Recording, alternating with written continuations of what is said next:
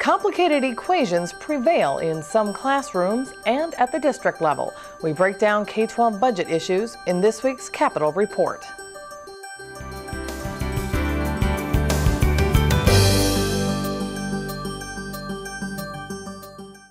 Hello everybody and welcome to this week's Capitol Report. I'm Julie Bartkey. This group of House DFL education leaders announced plans to tour select school districts in the state. They will discuss impacts of delayed payments to schools passed by the legislature last session and another shift in the previous budget cycle. Our children deserve 21st century schools. Everyone agrees with that, to prepare them for a 21st century economy. We know that having the best and brightest workers is our best path to economic prosperity in this state and to a strong and growing economy. We're here today to tell you that House Democrats are committed to supporting that future and working with our schools to enact proven reforms. And that's why we are going on the road. We're going to be in Anoka-Hennepin School District on Thursday, and then in Wilmer, Crookston, Northfield, and Grand Rapids to engage school stakeholders, parents, students, teachers, school district officials in this process directly.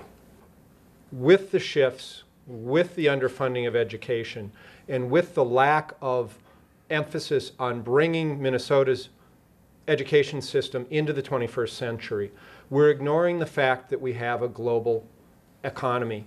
And Minnesota's strategic strength historically for its workers and for its businesses has been the strength of its education system and the strength of its workforce.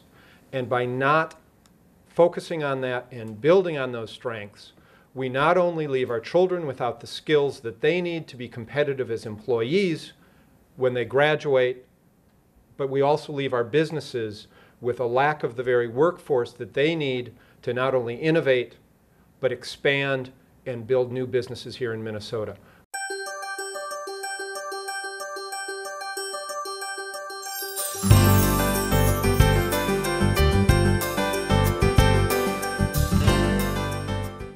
The DFL lead on early childhood issues in the House, Representative Nora Slawik, joins me now to talk a little bit about early childhood and the upcoming tour to various school districts. Thank you for joining us today. Nice to be here. Let's begin with the DFL tour. What do you expect to hear as you talk about the budget shift with various districts? Well, it's interesting. We've actually done one since session, and this is obviously since school started. So we'll be going around the state to various districts, starting with Anoka-Hennepin and out to Wilmer and different places. I mean, there's a variety of things. I mean, some districts are prepared to handle the school shift. Some of the bigger districts have reserves and things that they can work with. Some of the smaller districts, it's going to be a significant problem. They're having to borrow this money, and that creates, you know, the interest rate and more money to pay it back. And so I think we'll hear a variety of things. I think in terms of the Race to the Top application, very exciting, $50 million for early childhood from the federal government. A lot of this grant, when they're looking at states, we hear is going to focus on these quality rating systems. Minnesota, we didn't pass anything, you know, it was controversial in the legislature, but the governor came out for it, and it's going to continue because it is in statute. So I think we're going to be competitive. Not sure if we're going to get it, because it's hard to get that federal money, and we think there's going to be several really big grants, but we'll see. What would you use in your world? What would that money go towards if we were to access a significant amount of it? Well, right now it's been piloted, the quality rating system, so it's mostly in St. Paul, Minneapolis, Blue Earth County. Those are the main places, so we'd be able to expand it. So when people say, well, the quality rating system, you know, we're in rural Minnesota, we don't have it out here, we could then start to bring it out there if providers wanted to go through the process. And a lot of folks do, because for parents, they like having that star rating system. They like knowing I'm going to a 4-star childcare or I'm going to a 1-star, because you kind of know where people stand, whether it's restaurants or, you know, hotels or childcare. And Representative Slawik, your caucus agrees with that, with the quality rating system. However, Yes. as you know and you mentioned, it did not pass through the legislature. Right. The governor did issue an executive order to create it. Critics have blasted that move. So is it something that, in your opinion, should have been created with the legislature's assistance? Well, and actually is a quality rating system in statute. So the issue was this whole how to take it statewide and then how to work in with the Race to the Top money. So I think that the governor did the right thing. He came out in support of it and said this is something that we want to do. It's something that all other states in the nation are doing. So when you look at the Minnesota legislature, part of me thinks, there's this group of Tea Partiers kind of holding everything hostage, and that was one of them. And you think, come on, the entire country is moving towards this system and a way to figure out what's quality childcare versus what's not. Why shouldn't we do that? So I think we're in support of that. I think we're in support of what the governor did. And really, I think if you took the whole legislature, the majority of the legislature would support that it's a small group that does not. Okay, the governor also named the folks who are going to be on the Early Childhood Readiness Council. Right. What are your expectations for that council? Well, I actually sat on it before, and we put into law that legislators would sit on there. So some of these task forces, they don't, but we wanted to be on there. Our first thing is this Friday, we're having a teleconference about the Race to the Top application. So the council is involved in that and involved in not necessarily writing the grant, but making sure that it is meeting the needs for the state of Minnesota. So we'll be working on the approval process for the grant. Beyond that, we really need a long-term vision for early childhood in Minnesota. As you know, it's met some controversy. I think all of us in the legislature believe that parents are the first and best teachers of little kids. Absolutely, they are. But is there a place for the state in that? A place to support parents that need to go to work, welfare to work, supporting them by helping them get quality childcare? Is there a place in helping get kids ready for kindergarten? So low-income, high-risk kids that can't get to preschool, that can't get to a place to learn their colors and their numbers and all those types of things. The state has a role in helping with that, and frankly, a limited role. We don't want to fund all education for all kids under 5. It's just helping them get ready for school. And is there funding to try to move forward with those goals? Well, yes, there is. I mean, I think the easiest thing to do would probably be to take the school formula down, because who really has the most to gain from kids getting a good early childhood experience are the schools. You hear about all these troubles with test scores and how kids can't read. Well, if you can get kids get those basics in 4 or 5 years old, then your schools are going to do a lot better. You're going to actually save money for the school system. So Representative Slawik, let's look ahead to next session, policy sessions. What are some of the policies that you hope to push through, and what are some of the Republican proposals that you're anticipating? Well, it's going to be interesting. It's a short session, it's a bonding year, and it's a redistricting year, so there's a lot of reasons to think it's going to be a very short session. I think the Republicans will probably come back with their sort of Florida-type proposals, vouchers, which have been proven not to work in places like Milwaukee. They'll probably want, a lot of the things, that they do, the anti-labor stuff, the collective bargaining, all of that will probably be back on the table. I think what you will also see that will be different this year is though that the Dayton administration is going to have their agenda and that they're going to be strongly proposing certain education items. So you're going to see a very clear contrast this year what the Republican legislature and the Democratic governor would like to see. And what about you specifically? Any policies you hope to move through? Well, we've been working on some of this for a long time. I'll probably have something in terms of QRS, trying to make it more statewide and looking at the policy if there's anything left that needs to be done. After the Race to the Top application, I suppose we'll know by next session. I think that all-day kindergarten is really one of the big initiatives. It is expensive, I have to say that, but the way that a lot of places do it is a lot of school districts already have all-day kindergarten. So the funding really is just to fund the ones that don't, and to target it to really high-risk kids. Because again, we know if kids are in kindergarten all day, sort of the 2.5 hours in the morning versus 5-6 hours, it makes a big difference. And given the budget, again, it's not a budget year next year, how optimistic, realistic is? It's going to be tough. I mean, I think we're looking at tight budgets for a while here. I think most of government, we're going to be doing some downsizing. So what we would have to do with that kindergarten money is, if there is some money for the schools, is to make it where the schools could have the choice of how to use it. They do it for all-day kindergarten. They could use it, potentially for early ed. They could use it for remedial work. They could use it for at-risk, that type of thing. And that's what we understand is that the schools would prefer. So it might have to be, along a choice with some other things. And do you think by approaching it with that the choice would be up to the districts, that you might gain some more Republican support? Well, potentially. I mean, if they had some things that they wanted to see and that that they could use. You know, an example would be the integration money. You know, that now they're looking at taking it from integration to sort of innovation. So they're changing the name a little bit, making it more flexible, right? So I think at least we've seen with that example, it definitely gained more support. Okay. All right. We're out of time, but Representative Slawik, thanks so much for joining us today. Great to be here. Thank you. The halls are brimming with 2,100 Roseville High School students. Their focus is on the classroom. The focus of administrators is maintaining a level of excellence in the classroom. A challenging task in financially difficult times, but they are meeting that challenge, according to Superintendent Dr. John Thein. We've been very fortunate in that our staff is turning over and we're a growing district. In the last 4 years, we've added over 700 students. And when you add 700 students, that's about 10% of our student population. It really makes a difference. It gives us an advantage that other districts don't have, so we're pretty lucky. One of the things that we've been aware of in our community is that families prioritize where they want to spend their money. Our families have always looked at education as not an option but a necessity. And they've always invested in their students because they know that investment is going to be repaid.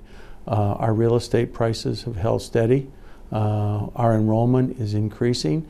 We think that's due to the investment that our families in the community, past and present, are making in their schools. In the past 2 state budget cycles, the legislature has authorized delayed budget payments to K-12 schools totaling more than $3 billion. Understanding the budget constraints at the state level led Thein to prepare accordingly. When looking at the budget and noticing that there was going to be a $6 million shortfall, I knew that schools were going to be a part of it and we were going to have some cash flow one way or another. So in early February, we decided to borrow some money, and we were very fortunate. We borrowed some money in advance of the announced shift. So we were lucky. We were well prepared for it. According to a recent Minnesota 2020 poll, 90% of the state school districts have asked voters for levies. In 2003, the average statewide levy was $491 per pupil. By 2012-13, the average inflation-adjusted levy is projected to be roughly $1,100. 93% of superintendents surveyed said the current K-12 public education funding model is not good for schools. This is a result Thein agrees with. I can look down the road and say this has to be fixed. Superintendents that are new to a community or new to a district and that are facing a referendum or are in a community that hasn't been always as supportive, this is really going to be a very, very tough road to hoe for them. We caught up with Republican Senator Dave Thompson earlier to get his views on early childhood education. Here to discuss a little bit about the early childhood education quality rating system and a more broad policy discussion on K-12 education, we have Senator Dave Thompson. Thanks for joining us today. My pleasure. Thanks for having me. Let's begin with the governor's decision on August 10th to actually opt into that early childhood education quality rating system. It's a program that was not funded by the legislature last session, and it is necessary for the next round of Race to the Stop applications. So it's fair to say it was one of the more divisive ideological battles of the session. Why are you not in favor of it? Well, first off, just procedurally, the governor shouldn't be adopting programs that the legislature heard but chose not to fund. To me, that's wrong, and constitutionally that shouldn't be done. But secondly, I'm not a big believer in the expansion of early childhood education because I believe that education up to age 5 should be the responsibility of parents, and we should not turn our children loose in the education system, whether public or private, paid for by the state, until that child reaches age of kindergarten. And I don't know why we continue to hand more and more responsibility to the government rather than having parents do their jobs, teach kids to count, to say their ABCs, to know their colors, those kinds of things. Supporters of it, though, do say that it's revenue neutral, so why not just move forward with it? Well, there's a financial component to it, but there's also a policy component to it. And let's assume for purposes of argument it is revenue neutral. However, how many times are we told that about programs and they end up not being revenue neutral? But let's even assume for purposes of argument that it isn't, that it is revenue neutral. That's not the large question. The larger question is who should be responsible for the education of babies to 5-year-olds, and my answer is parents. All right, let's talk a little bit about a large question. Also, one of the large questions that you tend to pose is how active should federal government be in K-12 education and establishing policy? Recently, the governor has asked for a waiver to opt out of the federal No Child Left Behind Act, stating that you have stated it's another illustration of the ineffectiveness of big government solutions to problems that are best handled by individuals or local governments. It's fair to say that you don't agree with the governor on many policy issues. This is one that you do, but why do you think scrapping it is the best option for Minnesota? Well, first off, I find it ironic that at the same time the governor is acknowledging the failure of many components of No Child Left Behind, he's working hard to get us further into a different federal program. So I would point out that that's a little bit silly. The reason I oppose federal education is because I don't believe that a member of the Congress from Alabama knows anything about what it takes to educate a child in War Road. I don't believe that somebody who was raised in the Bronx, New York, or serves there knows anything about what it takes to educate a child in Wyoming. So I believe education is best left at the lowest possible level of government. And yes, I'll say it, I would abolish the Department of Education and I would turn it all back to the states and local governments, because I believe that that's where things are best done. And I have, look, philosophically I believe that, and the track record of the federal government is terrible. They've come out with these programs, and even a Democratic governor who basically believes in big government is acknowledging the failure. So let's talk a little bit about things that have been done. As a member of the Senate K-12 Education Committee, you've had a hand in some of the reforms that did pass. What are you most proud of? Well, I mean, obviously we would like to have done more, but I think I'm happiest about a couple of the provisions that got into the education bill that do things like hopefully drive the cost down and make life easier for local districts. They're again coming back to my philosophy that things are best handled locally. The state should not be punishing school boards and ultimately the taxpayer for not meeting contract deadlines. We got the January 15th penalty against districts repealed. Also, the maintenance of effort that required school districts to keep the same level of psychological and medical professionals regardless of what was going on population-wise or school-wise or revenue-wise in the districts. We've got rid of that. That's a good thing. I'm glad for the alternative teacher licensure. I think that was something good as well. So we made some progress in the right direction, but there's a long way to go. And let's talk about some of the direction to go next session. You were on the program earlier last session talking about your bill that would essentially freeze all school district salaries for 2 years. It didn't pass. Is that something you're going to pursue next session? Oh, certainly not in January. We don't have a budgeting year. As far as 2013, who knows what the landscape will look like then. But I'll say again now what I said then, and that is that I would prefer that type of legislation not be necessary. I would like to get a system where local unions, if there are public unions, are dealing with local boards, and that there's not this huge state presence and strength of the union that really kind of puts the boot on the neck of school boards so that they'd have control of their own budget so that I don't have to deal with it. Just like I don't believe that going to Washington makes you smarter, I don't believe that when I got an election certificate to send me to St. Paul that made me smarter. I still think the people in Roseau and Brainerd and Duluth and Rochester know better what their kids need than I do. Just like I would like to think I know better in Farmington and Lakeville and down the area where I live than somebody who, say, for example, serves from Minneapolis. So I would tend to drive all of this stuff down to the local level and let the parents be in charge of their kids' education. So how would you do that, and what kind of policy would you try to focus on next session? Well, I'm a big believer in, for example, right to work. And you might say, well, wait a minute, that's not specifically directed to education. No, it isn't. But what it would do is it would allow school districts as well as other employers, private and public, to deal with non-union employees, to work for them if they wanted to. And it would take a little bit of the power away from the union to drive the agenda in the schools, which they do right now. So that's one thing that I would support is that. Also, I would take a lot of laws off the books at the state level that dictate the way local school districts do things.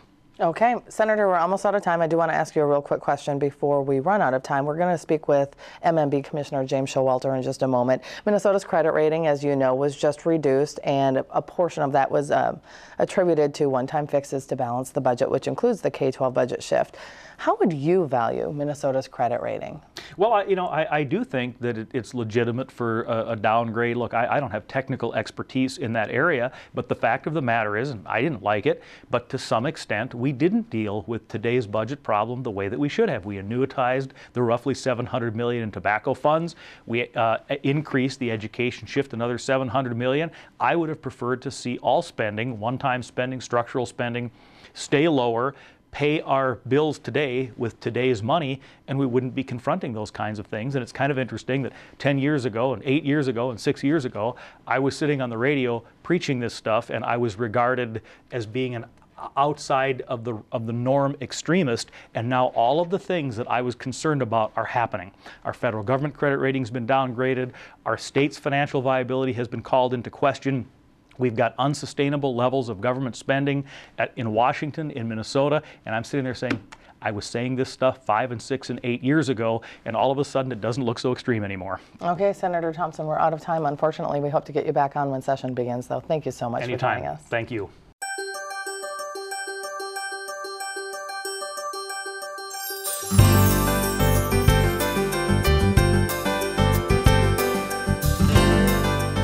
We've detailed the impacts of the budget shift to one school district in this week's program. Education funding is a complicated formula in and of itself. Jon Brune explains.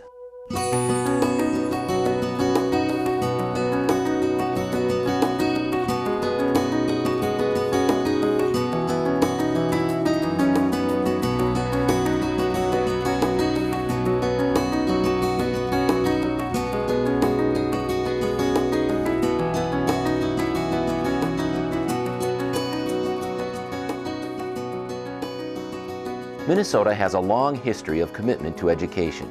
The state constitution serves as the guiding force of each elected legislature, past and present, to fund an ever-changing system. Education funding is a complicated mix of federal, state, and local government dollars, often based on various formulas targeting the social, economic, and geographic backgrounds of students. This video is designed to provide a very basic overview of how education is funded in Minnesota and the role that each area of government plays in the distribution of tax dollars to school districts. Education funding in Minnesota comes from 3 sources: federal, state, and local government. The federal government portion makes up the smallest amount of the education pie, about 9% for fiscal year 2012-2013. Typically, a block of money is sent to the state from Washington to be used for specific purposes. In most cases, the federal dollars get passed directly through the State Department of Education directly to school districts to pay for things like special education, community services, aid to school districts, operational costs of school districts for kids that are that come from impoverished environments. Those are pretty typical federal expenditures. The state government portion of the education pie makes up the largest slice, about 68%. Those are the dollars that we appropriate, as they are dollars that are the result of general taxation in the state of Minnesota. And those are the main dollars that fund the school system. Education is unique in that most of the dollars that we spend at the state level is funded directly out of the general fund. Education is the largest single portion of the general fund. It's about 40% of overall general fund expenditures. So most of what funds our state school system comes from general taxation, the sales tax, the income tax. All of those resources flow directly into the state school system. As well as being the biggest, state government funding is also the most complex piece of the pie. Money is distributed from the state general fund to school districts based on numerous education formulas, which are designed to create a more equal or fair way of funding education.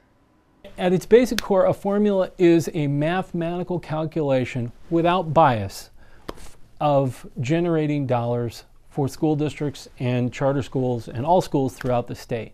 So in other words, let's count the kids and multiply them times a number that we have agreed in law is how much we should give for each kid.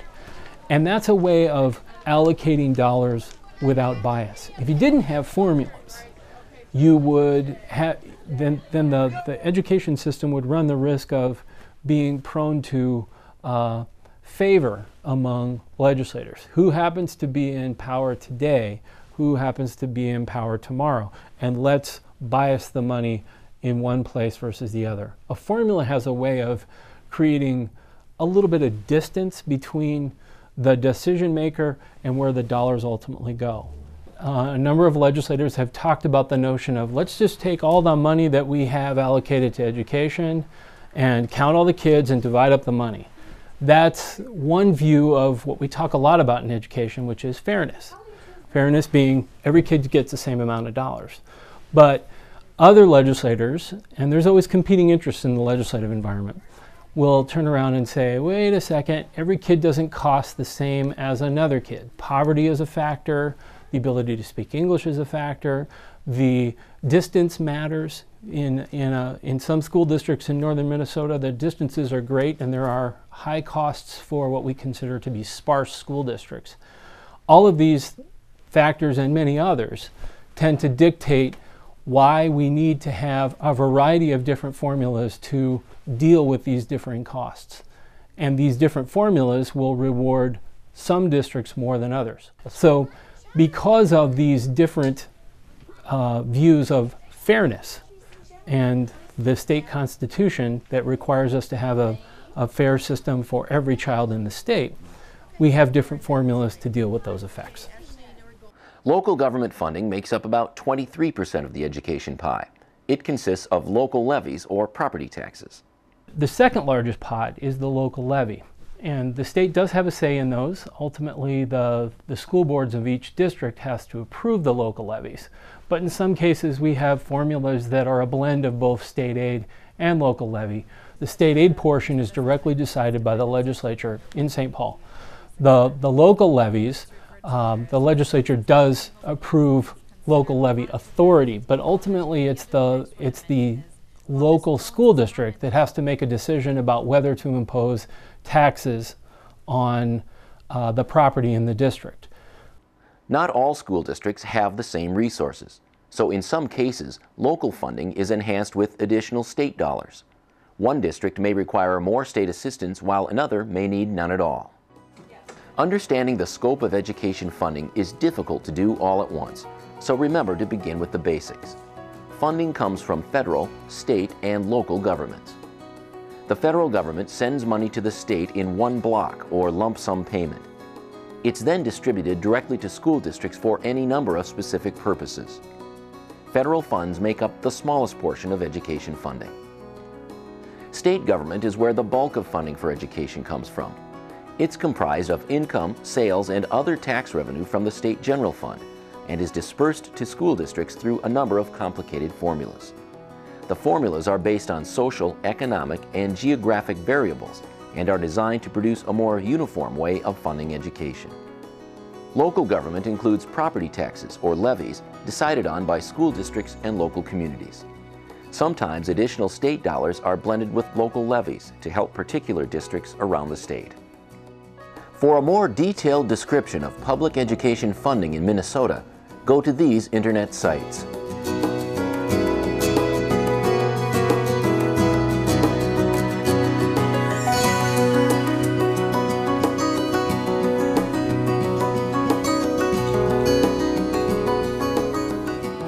That wraps up this week's program. From all of us at Senate Media Services, I'm Julie Bartkey. Thank you for watching this week's Capitol Report.